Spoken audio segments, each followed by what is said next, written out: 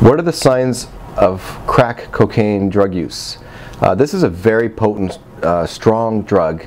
Cocaine is strong, but crack cocaine gives a much quicker punch, and the person gets high quicker, they get higher faster, and they come down quicker. So what you would see is more irritability, moodiness.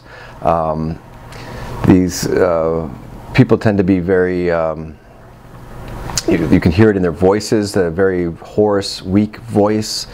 There can be signs of crack use, which sometimes are cigarette ashes that are present that there's no explanation for them without smoke. To smoke crack, sometimes people use the cigarette ashes of tobacco to smoke it in. There could be cans with holes in them, cans with flattened tops on them, or sides, I should say flattened sides, with puncture holes, which is used basically as a crack pipe. That's a simple one. Other crack pipes are glass, and so if you're finding these around the house, then that would be a sign of somebody has been using crack cocaine. In the end stages, people who are in long-term use of crack tend to lose weight. Their mental capacity becomes diminished.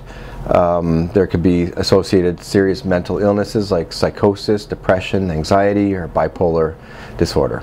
We've helped over 1 million Americans completely recover from substance abuse. Call now at 1-800-615-1067. Call now.